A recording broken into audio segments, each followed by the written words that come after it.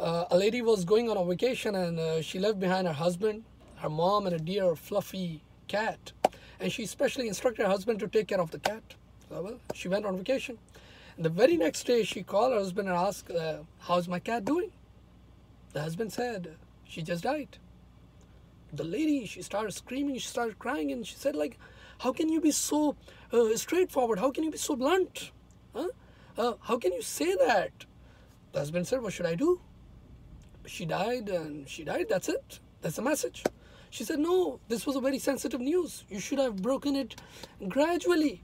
Like the first day, you should have said, she's playing on the roof. Second day, you should have said, she fell down. Third day, it's injured. And the fourth day, you should have said, she died.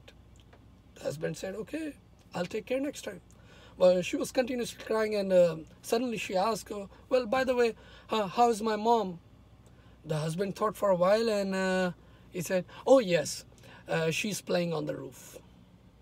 I know, it's a joke, but there's always a message, especially for our communication students. The importance of, preface, or especially when you're delivering a bad news message, the importance of sandwich approach or a sugar-coated message is always important. Well, you take it easy and have a good one. Thank you.